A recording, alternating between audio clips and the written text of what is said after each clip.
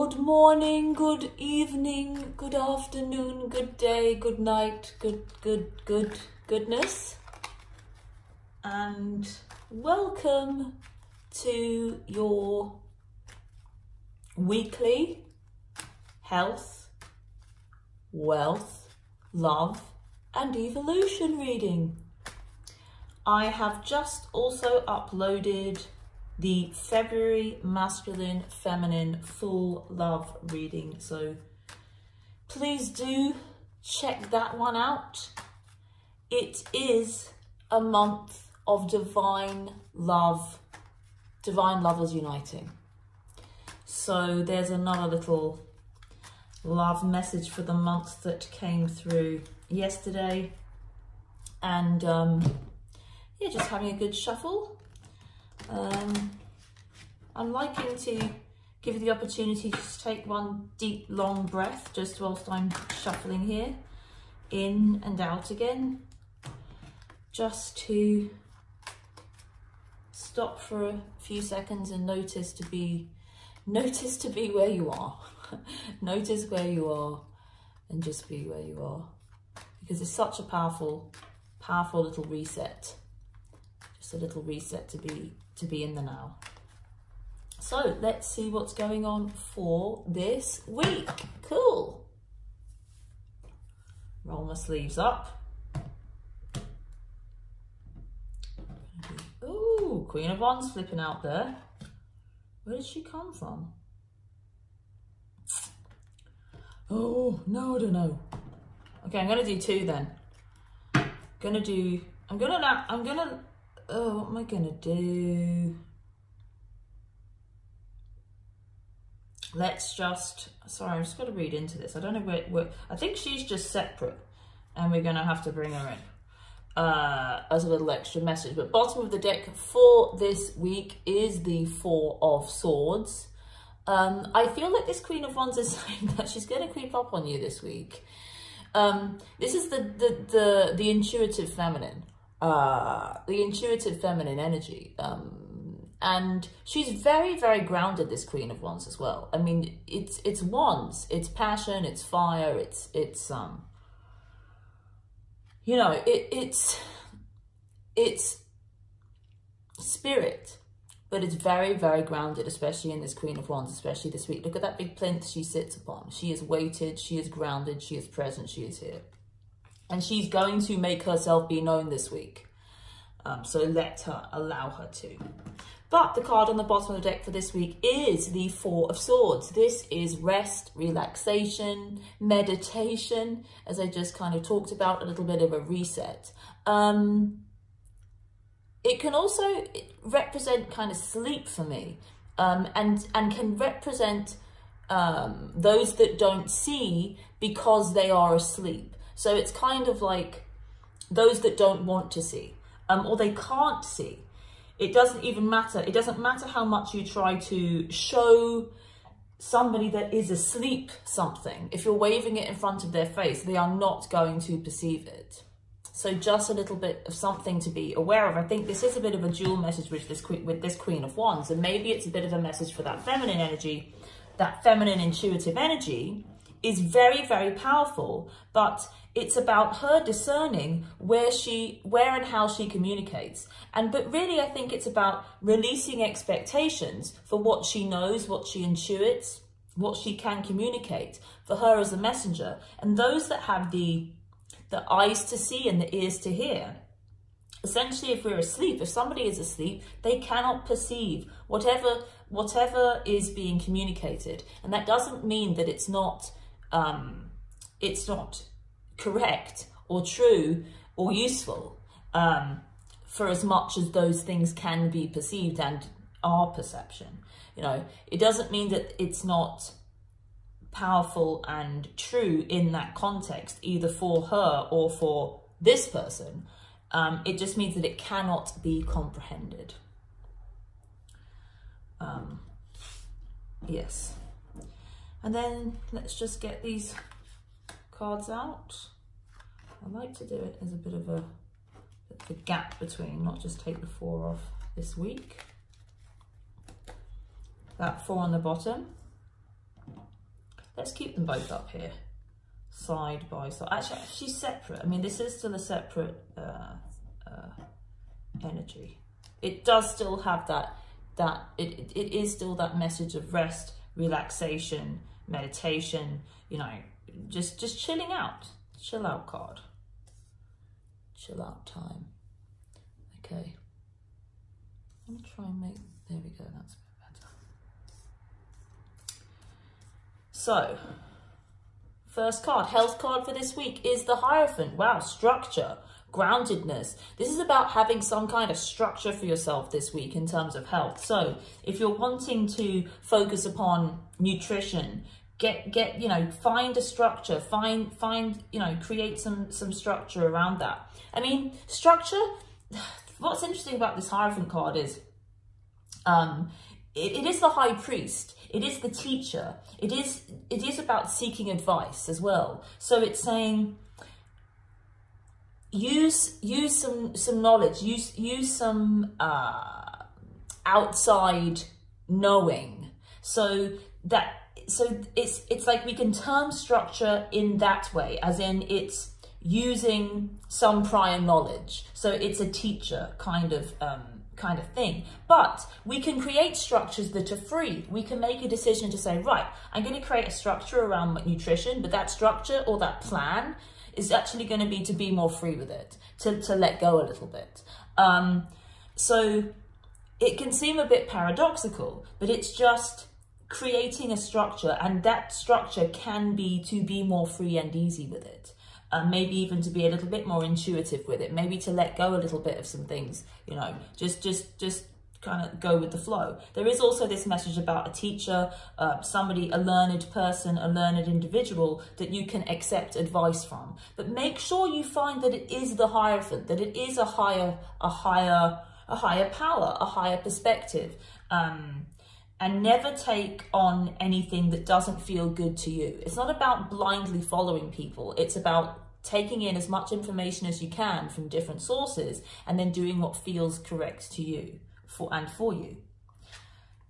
Oh, wealth is a three of swords. This is very interesting. I mean, the Three of Swords is often a very emotional card, and it's kind of a card of heartbreak, difficulty, struggle. But I feel like it's kind of saying it is due to the thoughts we're having about it. But what I feel like this card is saying is don't bother focusing on that this week. It's not a big deal this week. It's kind of like if you go there, you're going to experience pain. So it's almost like it's just a little don't go down that road sign. Don't go down this road sign. That doesn't mean that it won't happen. It's more that we shouldn't focus upon it. Because remember, the swords are mental. And so it's thought. And it's saying, I feel like it's saying, well, don't bother, don't try to think about it. Don't try and work it out. Don't even bother thinking about it. Let it do its own thing. It will work itself out. Love, Five of Wands. This is really interesting. This is, you know, some, I think this is why this Four is here. This Four saying to just chill out, don't worry about it. Because there's the potential for some conflict. The Wands in this Five of Wands it's a creative force, it's a creative energy, but it can manifest as disagreement. But, you know, it can also be a dance. We can be in this Five of Wands energy and enjoy it. And very much as like, you know, when you rub two twigs together, you can create friction that creates fire. Fire itself isn't necessarily bad. It can be used for both seemingly positive and negative jobs in life, shall we say. So, you know, conflict, friction creates fire. And again, to bring it back to the structure idea, if we have structure within which to put that fire, if we have created a space for it to be within, like a grill or a barbecue or something, then we can use it to cook food, or a campfire or something. If we if we do not create a structure for it and a place for it, it can kind of burn out of control. So it's not necessarily bad, but there is the potential for destruction in this kind of battle energy. And within love, in that love position, that's talking about our relationships, the way that we interact with one another. I feel like it might even be about, you know, things on the internet. I've recently personally gotten, for research purposes, in terms of some things to do with human beings and the human body, basically. I've had to go back onto Facebook and to be part of some Facebook groups, basically, which is completely new for me. It's a different landscape. But I do notice this on the internet, and it exists on YouTube as well. It exists everywhere. People like to battle about what's right and what's wrong a lot. There seems to be a lot of that going on, where people, you know, the internet has opened up the arena for lots of people to have an opinion, basically. And it's a little bit like, you know, too many cooks spoil the broth. It's, you know, there's this mishmash of opinions.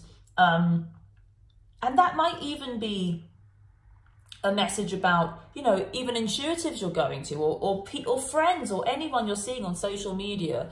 Essentially, it's kind of social media and people, you know, believing that what they believe is best for all humans, you know. And a lot of it is very well intended. They believe that what is best for them is best for everybody, and they kind of want everybody to live the way that they do. But, you know, the more of us that get involved in that, the more chaotic it gets and the more kind of friction there is. And I think there is a message there about relationships and social media and those kind of things. And I feel like it is saying that it has the potential to cause problems. It's just too many opinions, too many people, too much access to too much information that can be confusing and can create conflict. Evolution, 10 of Cups. I mean, what I feel like this is saying is anybody that's in a very high vibration love experience, and I would call this unconditional love, there's less resistance. So, you know, the more resistance there is, the heavier it can feel. The less resistance there is, the lighter it feels. So it's not a judgmental perspective to say that something can be higher or lower. It just is. It's like a piano. It's like music. The tone, it's either there, it's low, or it's high. But as human beings, yes, it doesn't feel so good to have that resistance. It feels much better to be in that high vibe place. So I feel like, because this is about relationships and love, this card, and it's in the evolution position, it's saying for those that are in a high vibe, unconditional love experience, and when we can, you know, be in that state, because our states also differ and change.